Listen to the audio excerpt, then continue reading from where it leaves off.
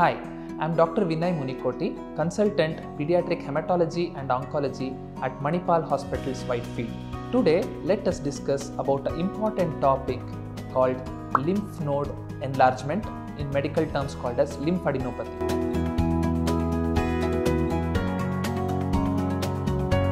Lymph nodes are structures or stations in the body which have immune system and prevent infections to cross the border. These lymph nodes are located at major locations like behind the throat, in the neck, in the armpits, in the thighs. Here, if there is any enlargement of these lymph nodes either due to infection or some other condition, it appears as swellings in the particular places. One common condition that I come across as a pediatric hematologist is lymph node enlargement in the neck. It appears as a node or a simple swelling in the neck. When the swelling is more than 1 centimeter and persists for more than 2 weeks, with or without constitutional symptoms like fever, it needs detailed evaluation. It needs to consult astute physician, pediatrician or a pediatric hematologist to identify and diagnose the cause.